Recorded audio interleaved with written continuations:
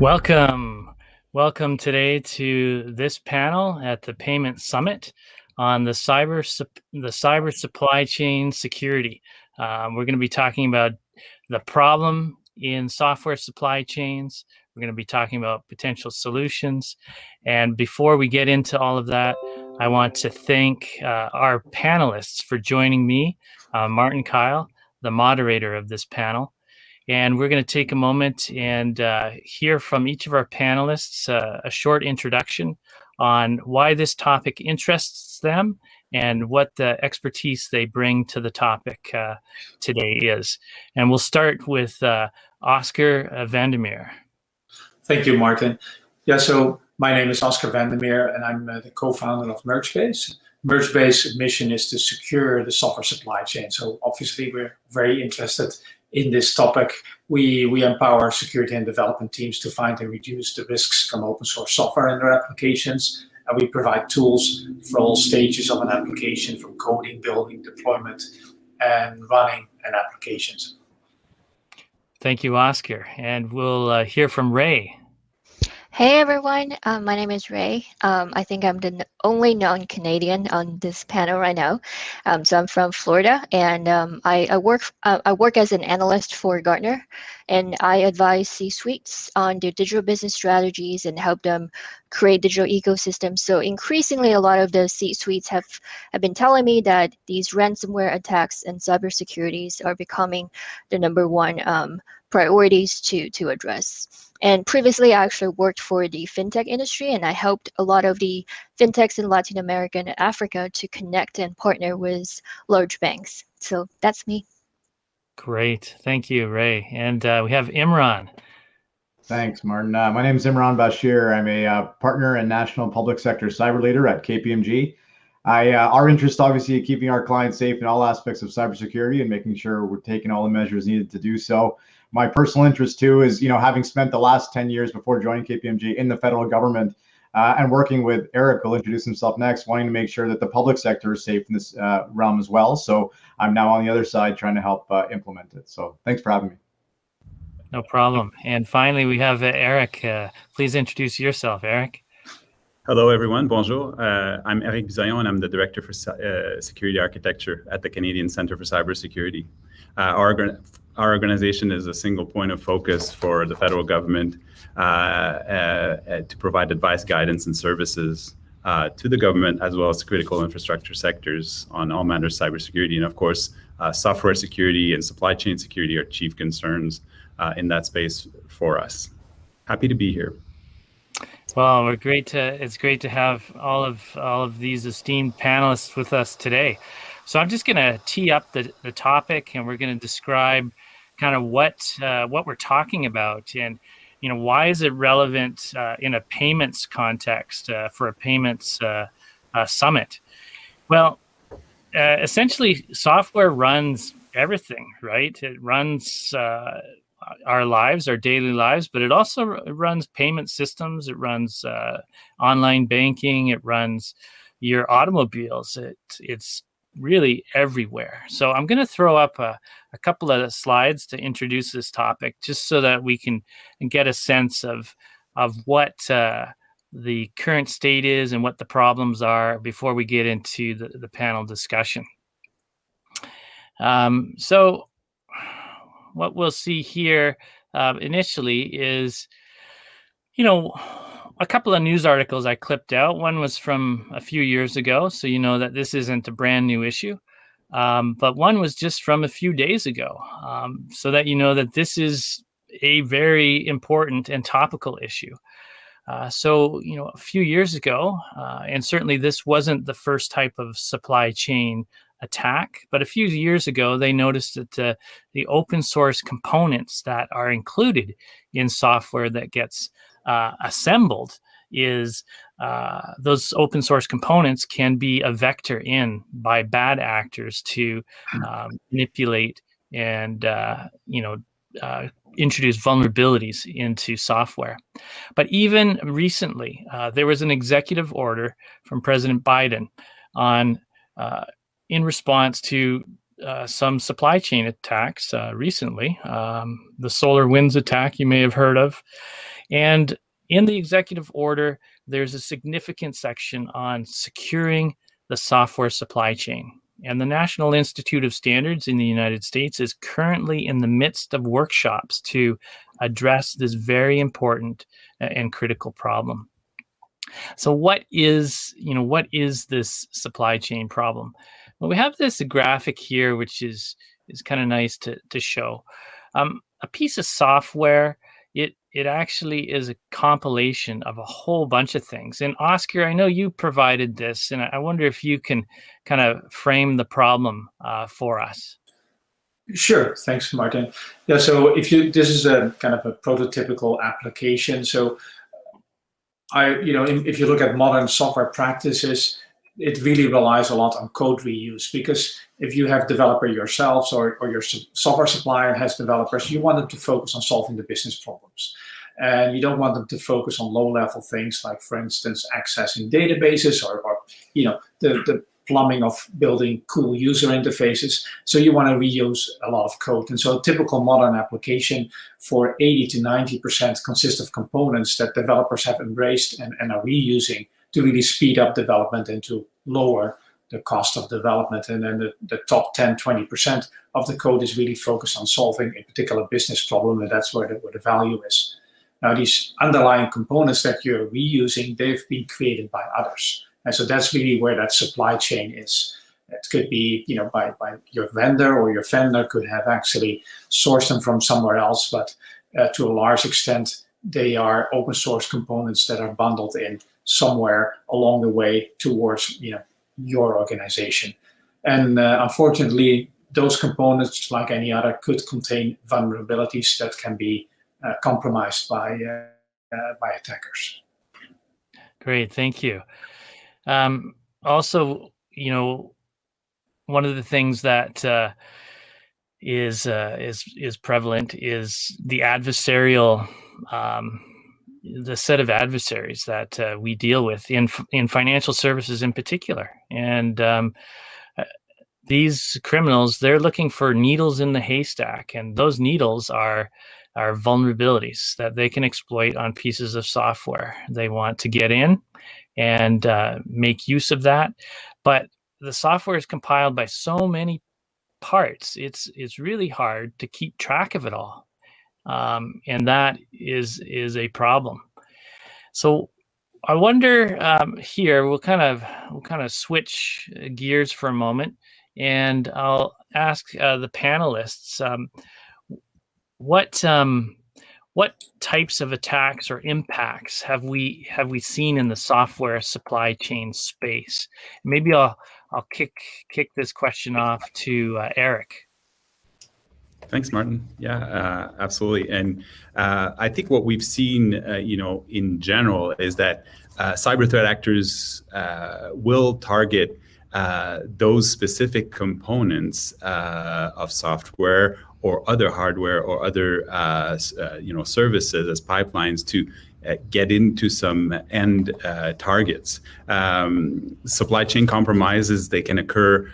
The advantage, if you look at it from an adversary's perspective, they can occur before the delivery of a product or be delivered through a software update. And then they can affect millions of endpoint or end customers in that fashion. In 2020, we've published at the Cyber Center our National Cyber Threat Assessment, and it does state some recent examples, some since COVID, others predating this. And one example that I'd like to mention is during the pandemic, we saw some cyber threat actors gain access to a large network of hospitals, compromising the IT network, ICS, so specific applications or specific devices, including imaging products and things of that nature, with common vulnerabilities that were found within some of the operating systems of some of those components. The end result or end target is the hospitals or the healthcare institution and the compromise of that data, or even delay resulting in delays of procedures or surgery or compromise of patient information. And we've seen some of those. FBI has issued some well-known warnings on multiple occasions on some supply chain compromises in this space. And I would encourage you to read through our National Cyber Threat Assessment to get a little bit more background and references on those events recently. That's great. Imraan, I wonder if you have something you wanted to add. Yeah, well, I mean, everything Eric said is bang on as usual. I think it goes back to the analogy that we always use in cyber, in that you're only as strong as your weakest link, and there is a chain of trust here, and that chain is just extended as we, with the advent of cloud and more software libraries being available. And back in the day when you'd buy one piece of software and might buy one vendor, it was all in one place, and that was hard enough to defend as it was.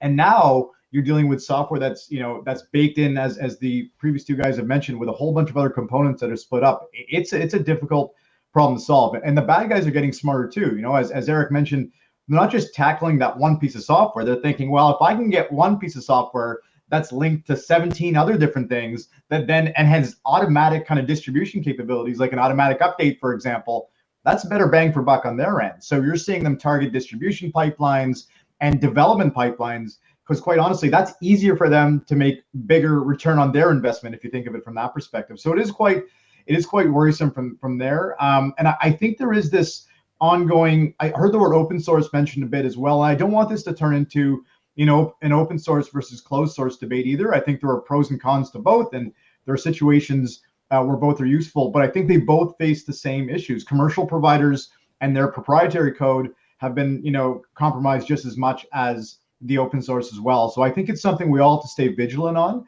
and not forget that these bad people take advantage of the fact that even though we know about a vulnerability, we as a community or a culture have a difficult time patching that vulnerability in time. So they're playing on those odds as well, that not only can they find the vulnerabilities before us, but they can exploit them before we can corral our very scarce resources to rectify them. So it's quite a challenging space. So I wonder, who's responsible for a vulnerability or an exploit on a piece of software? Is it the purchaser who implements that software, or is it the manufacturer who creates that software application?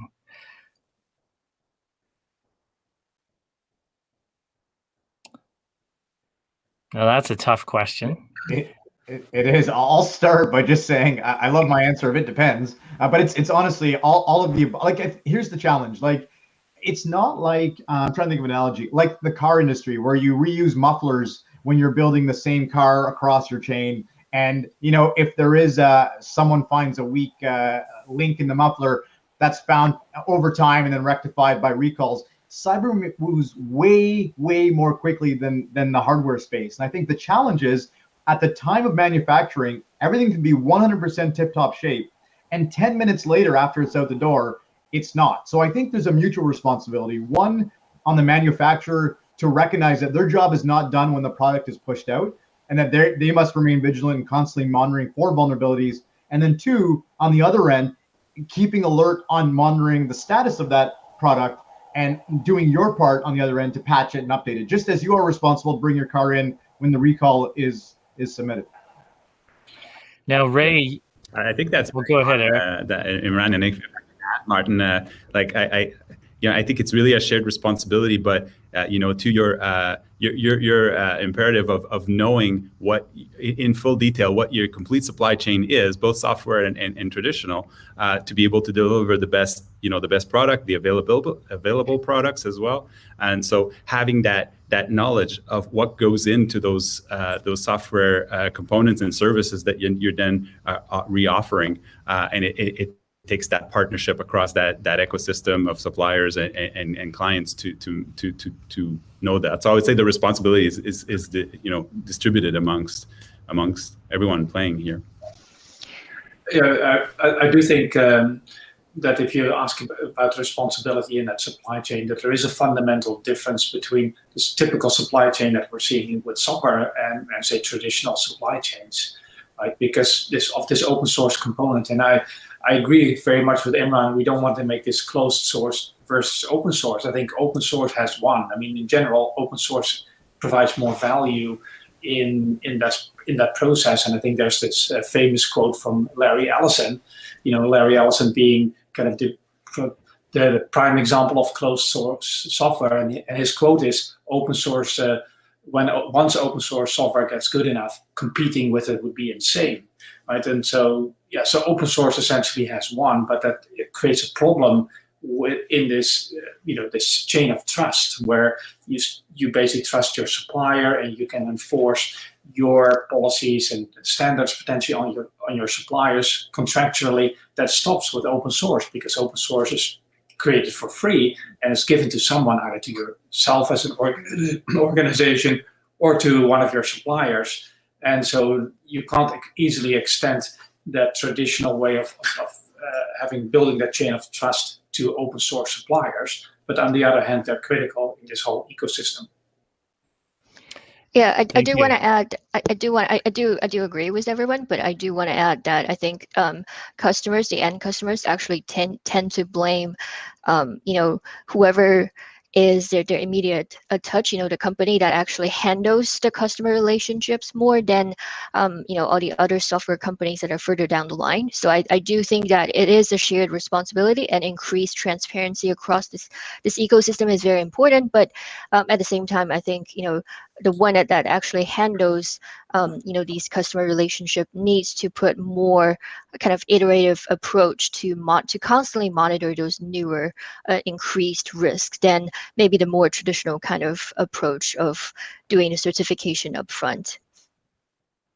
So that's you're sliding into a great topic area, which is what does success look like in this area, or what does a good software supply chain look like? And I wonder if we can kind of start with Oscar on this question. Is there anything, for example, we could learn from traditional supply chains, or is software supply chain security completely different? What does good look like? Yeah, so, well, I think in general, good looks like, if we look at traditional supply chains, I think we don't really think about it too much. I mean, that's to a large extent what good looks like. We trust our suppliers, and we have frameworks in place that kind of make that work in general. Even though there's attacks in traditional supply chains as well, it's not something that is going to hit the front page of the newspaper on a daily basis, or creates an executive order in the US, right? So I think to a large extent that's what good looks like, is where you can just trust it. And I think, of course, in the digital space, we're still an industry that is quickly maturing, and we haven't really reached that level yet. So I think there's a lot of work that still needs to happen in the next few years to really mature kind of the controls and processes around software creation that to reach that state. Yeah, I think I totally agree. And I think a big area of improvement is just on the nature of how, honestly, we still do security. Security, to me, still feels very siloed from everything else. And in any organization I've worked in, and we always say security is enabler, security is this, security is part of all the conversations. We say that really well. I don't think we implement that really well. And like I did computer science, back many years ago in university, and I never heard the word security once throughout the development process. And my concern is that we are raising developers to not have security first mindsets. And I know there are changes in that space, but to me, that kind of Venn diagram between what security practitioners do and developers do needs to kind of overlap a bit more. And that's the onus on both the developer side to be more security conscious, and security people to be more development conscious. And I think that will help, instill some of these best practices from the outset. That's a really great point. I do value on my teams the ability to understand code or development practices. They don't have to be a currently practicing developer, but having that context or that understanding of how code is created, how libraries are assembled into functioning software, that's very critical from a security perspective. This is what the industry terms shifting left, right? So we're not only shifting left in our testing or establishment of requirements, but we need to shift left in the knowledge of the people that are producing applications and software for us. So I wanted to share a quick experience. I mentioned this executive order at the top of the panel, and the executive orders in the U.S. they come with a huge amount of momentum, and I've been part of that yesterday, and will be part of that later today. The National Institute of Standards has kicked off a workshop series with over 1,000 participants. And this workshop series is focused on securing the software supply chain. And it's a direct response to the executive order. And they have a 30, 60, 90-day plan, and even 180 and 365-day plan. But to see that amount of momentum, come, and that amount of focus on the software supply chain problem is amazing. And even just yesterday, I've learned about so many different initiatives that are existing to help this particular problem. And one of those initiatives was called the Software Bill of Materials, or SBOM. And it's really about enumerating all of the components in your software. So we can't really tell what to protect or what to defend against unless we have a really good understanding of what's included in a piece of software. And that's where the Software Bill of Materials kind of work has been brought to the forefront in this National Institute of Standards workshop. So I wonder from a Canadian perspective, what are our efforts within Canada on clarifying what's included in a piece of software? Maybe I'll kick that off with Eric. Yeah, and I think that's a really very important effort that's now started and progressing in the United States around NIST. Of course, a lot of the work we do in Canada, guidance we provide, our fundamental frameworks are all aligned to the NIST, whether they're the traditional ones that we publish, the ITSG 33 guidance that we have, or the cloud security assessments and efforts that we're involved in, align really closely and track with the NIST framework.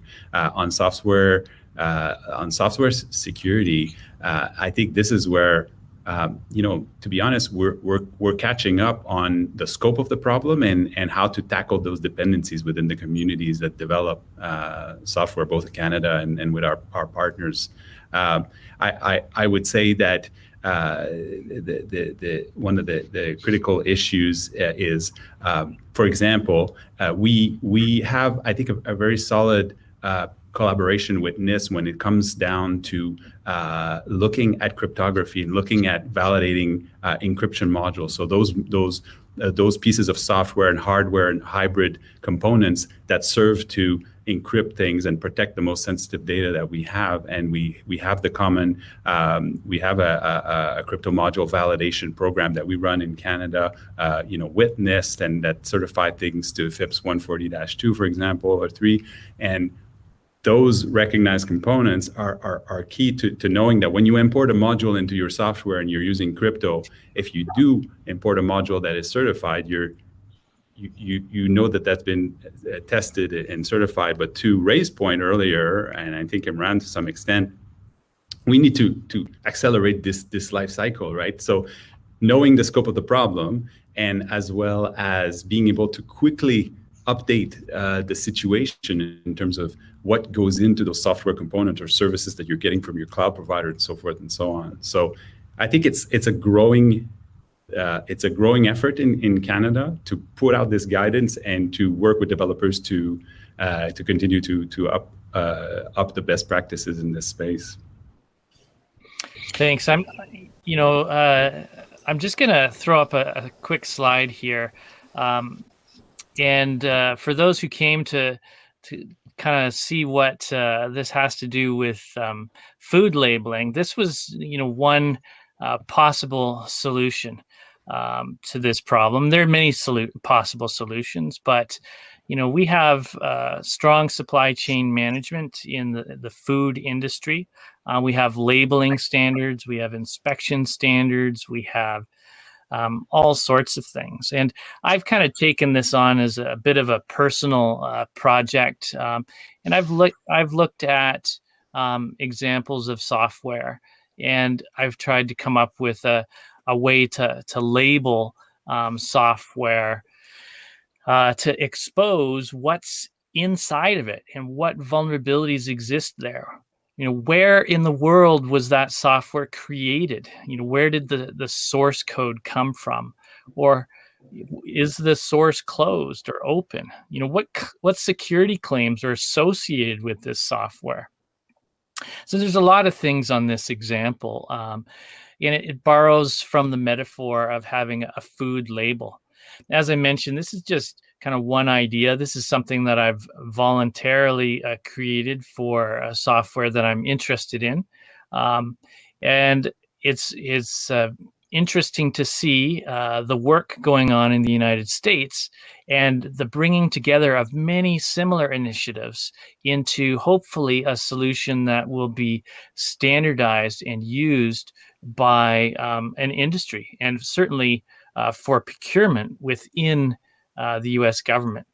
So, if we take a look at software supply chain and possible solutions, there's a real spectrum here.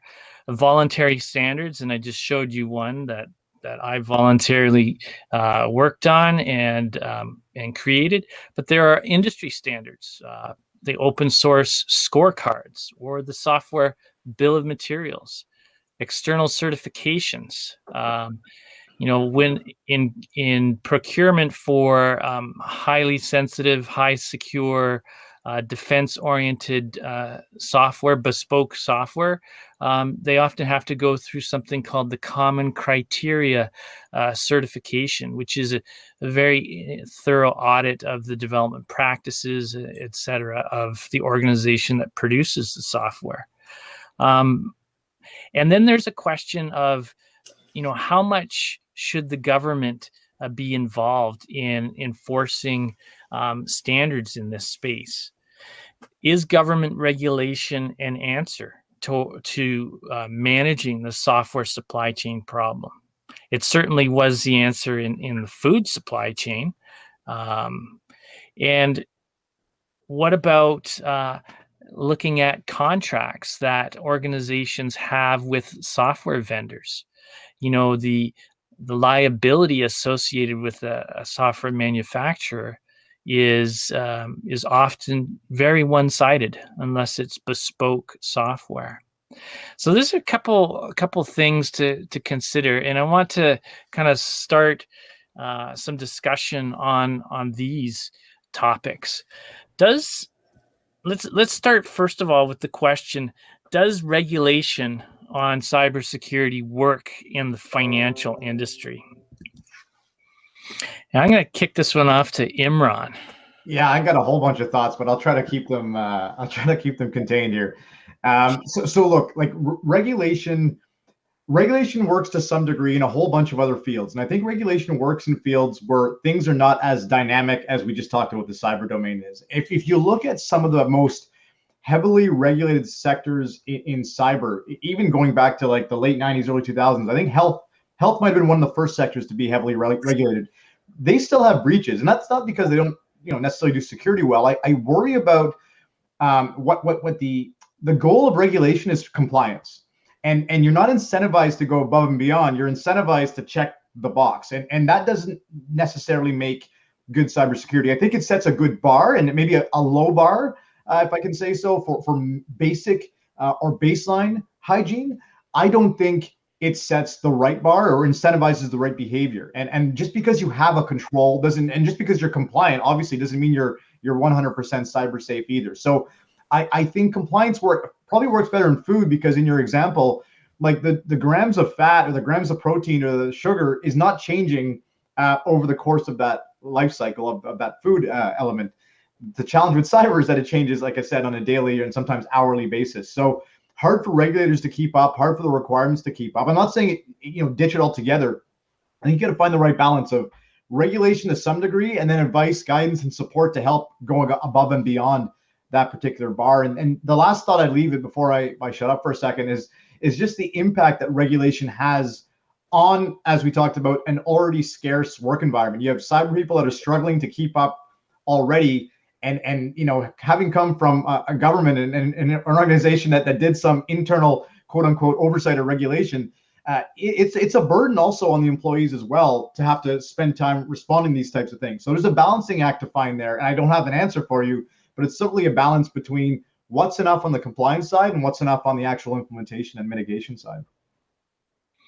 You know, I know, Ray, you worked in the fintech space, and you must have had to bump up against some regulation at times.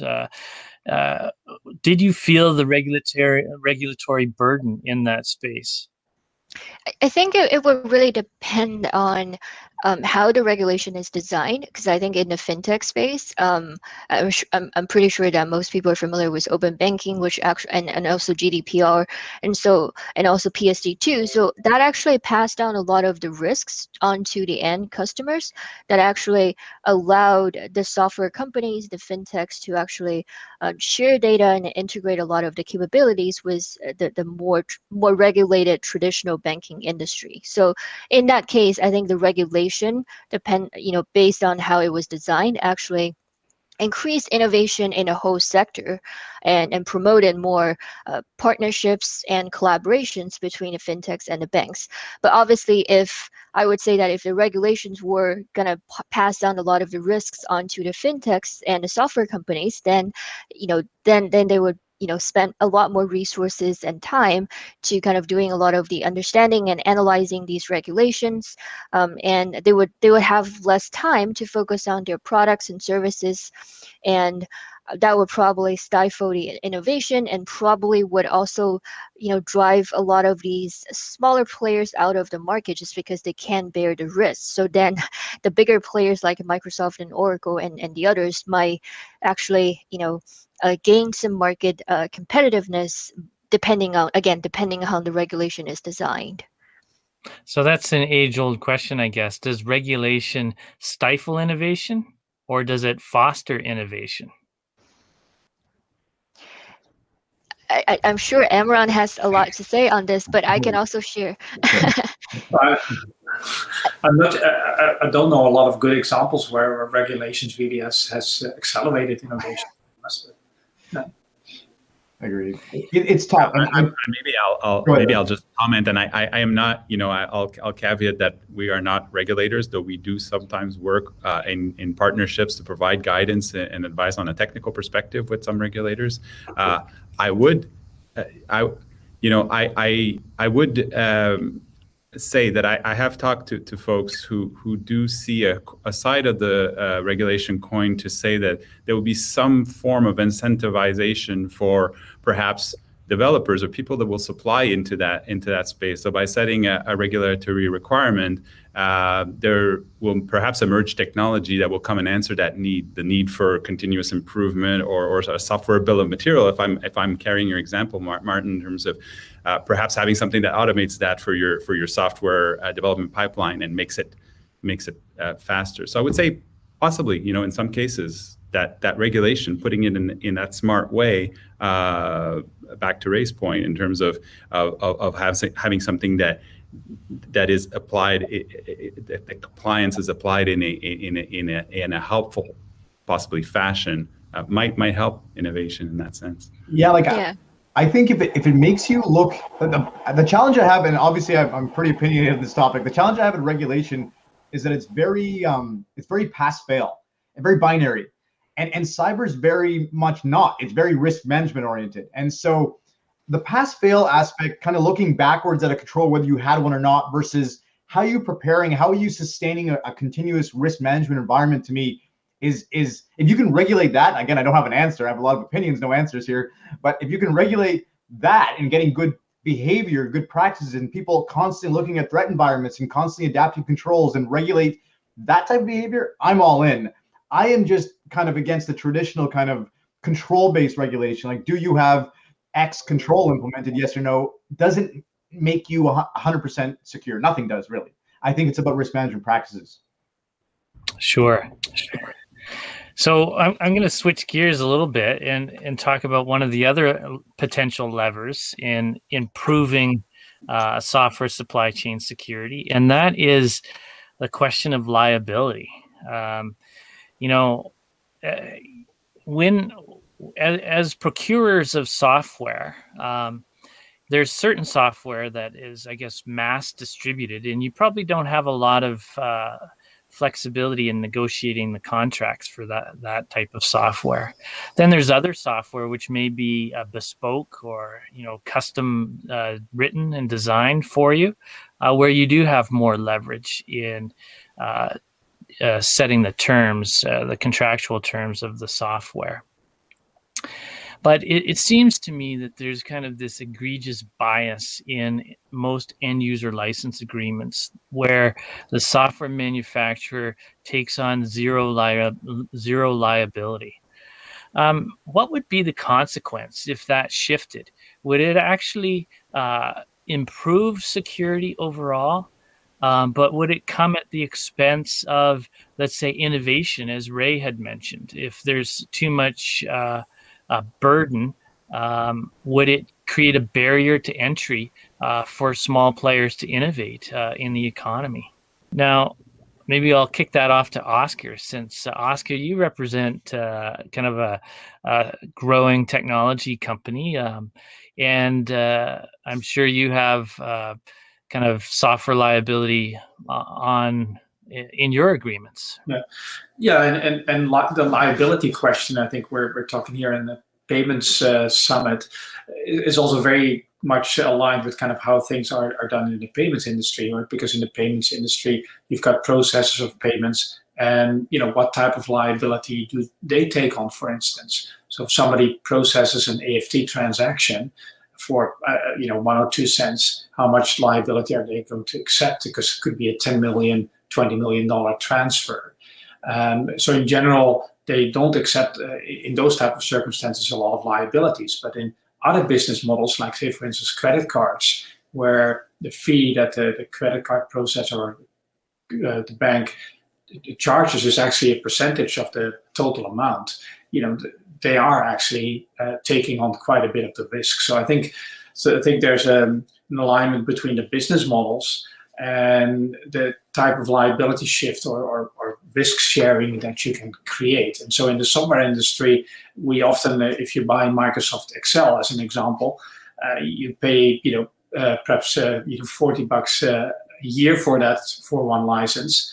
And Microsoft is not going to take on a lot of liability for if it basically, for instance, produces an error and you have a $100 million calculation error in that software. They can't take on liability for that with that business model. So I think if you change the liability shift and you regulate that, and you essentially will force other business models on the industry.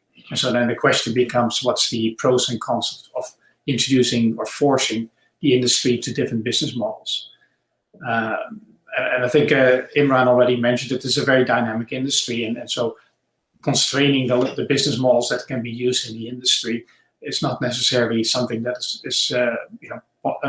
will have a positive effect in general. Yeah, it's quite a tightrope to walk. I mean, I think you have to go. I guess you have to get down to what behavior you're trying to create or incentivize. And I think what we're trying to say here is some software manufacturers may be rushing too fast to market and putting security behind. If you want to incentivize the behavior of baking security in, there are certainly some elements you can do there. I worry about, and this is the pendulum part. If you go too far one end, I think you do absolutely stifle innovation. I think you put all the blame on one company. The company's going to be so risk averse, not put anything out, and then everything kind of comes to a crawl. There almost has to be, and I'm going back to my car analogy again, and maybe it doesn't work, but the car gets put out, but if something is as egregious as like the brakes don't work or your seatbelts don't buckle or something crazy, they are accountable to bring it back and fix it. And maybe it's the level of vulnerability or the degree to which they can own responsibility for versus some of the stuff that is naturally going to occur. And I'm going to use wear and tear as the example of the car. I don't know what the equivalent is in the software world, but that type of analysis on what is the type of thing you can actually hold someone accountable for and incentivize the behavior of being secure to market instead of first to market, but without kind of stifling innovation. So interesting tightrope again to walk. Doesn't seem there's a clear answer. Certainly from Ray's story earlier as well, we know that she echoed your comments, Imraan, where in the fintech space, if there's so much regulation or maybe so much of a barrier to entry on the liability question, there wouldn't be a lot of innovation against open banking APIs or other opportunities for growth. Ray, I don't know if you have anything else to comment on that topic. Yeah, I think I definitely echo with everyone's opinions here, and I think that there's definitely I think it depends on how regulation is designed and what kind of problem they're trying to address. So I think that pinpointing to the underlying issue, the bigger risk of the most commonly identified risk, and then set the regulations instead of just trying to come up with a one size kind of fit all that type of regulation. I think that would be the key. All right. We've got a couple of questions coming in from the audience, and you know, I'm gonna read a couple of these, and we're gonna start taking some questions at this time.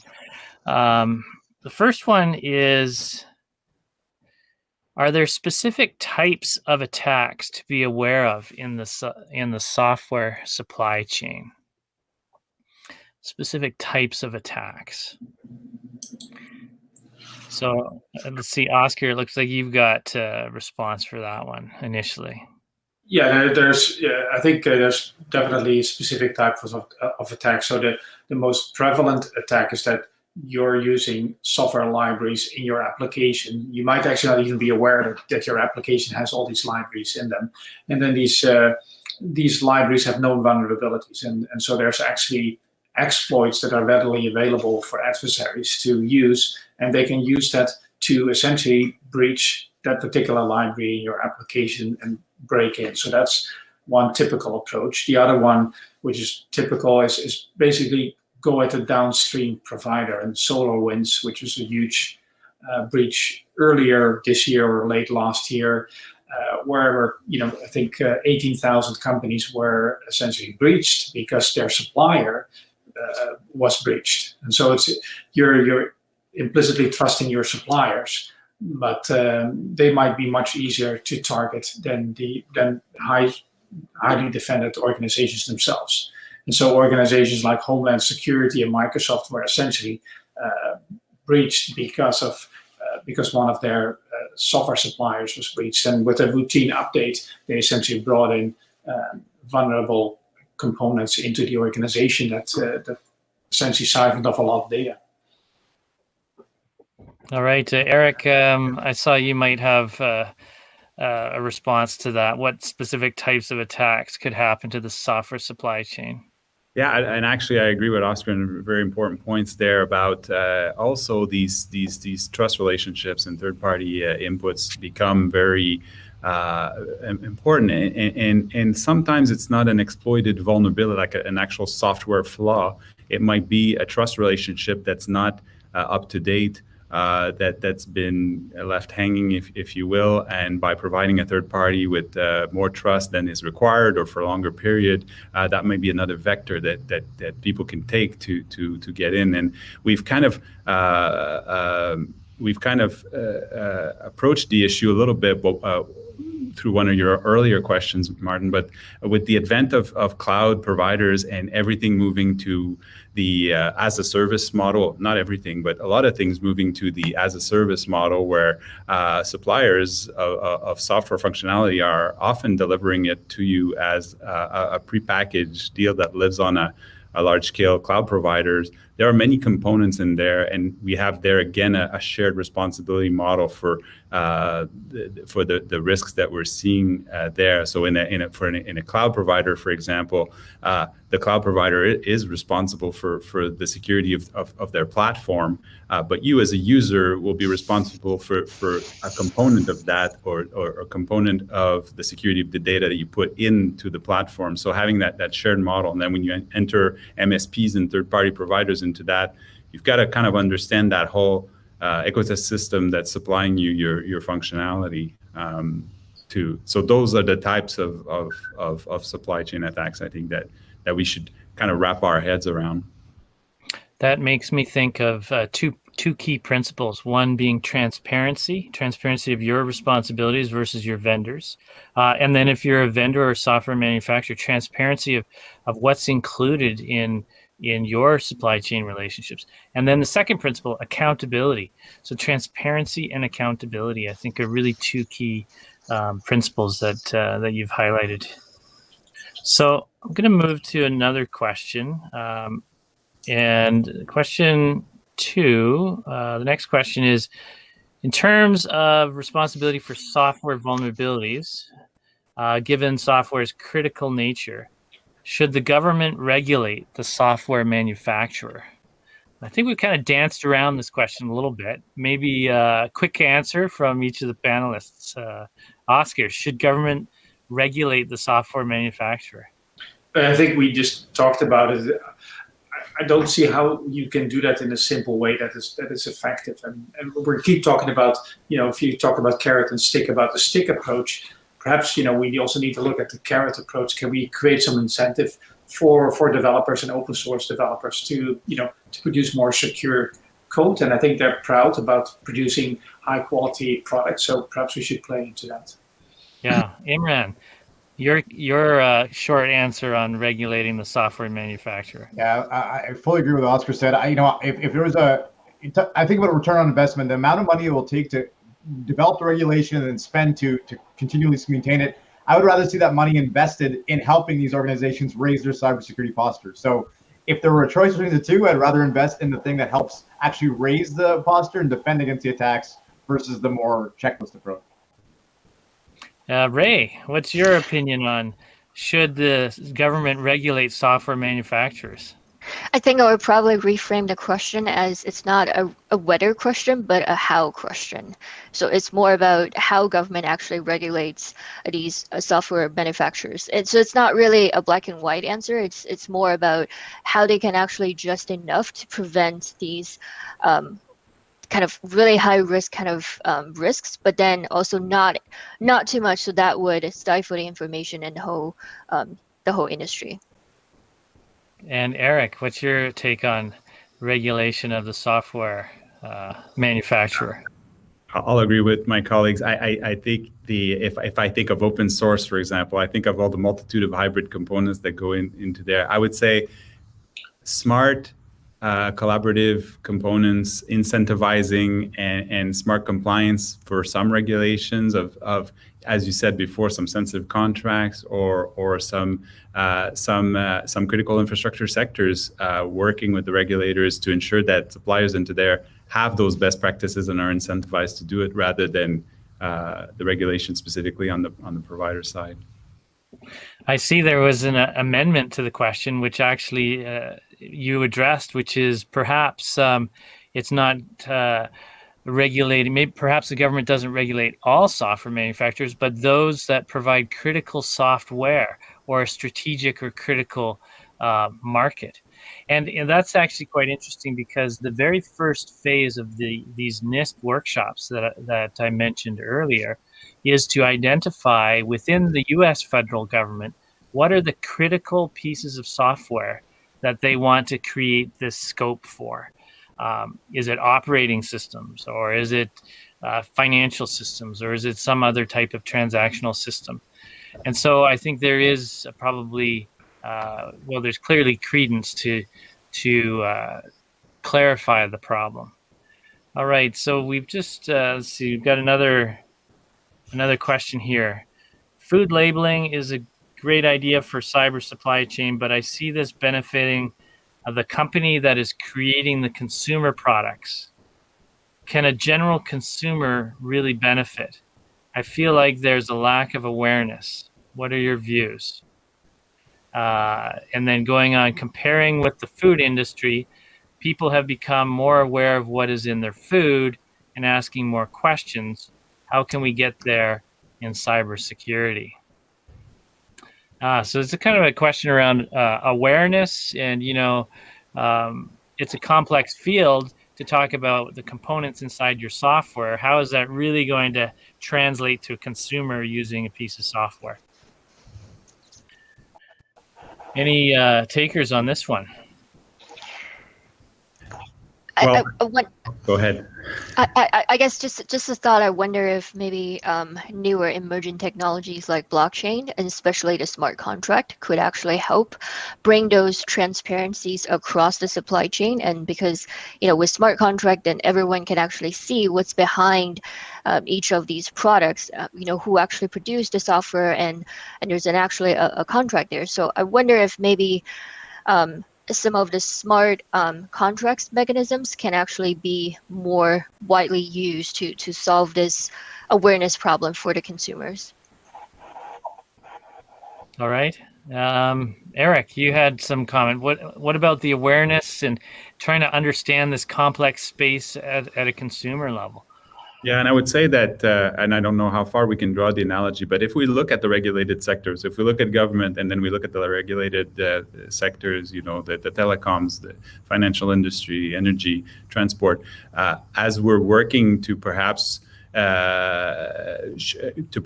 shore up the software supply chain in those spaces and work with providers. There may be ripple effects there if we work with the large hyperscale cloud providers, for example, and we look at the security equation in that space and we make those practices better in some way. One of my hopes is that also translates to the consumer product space.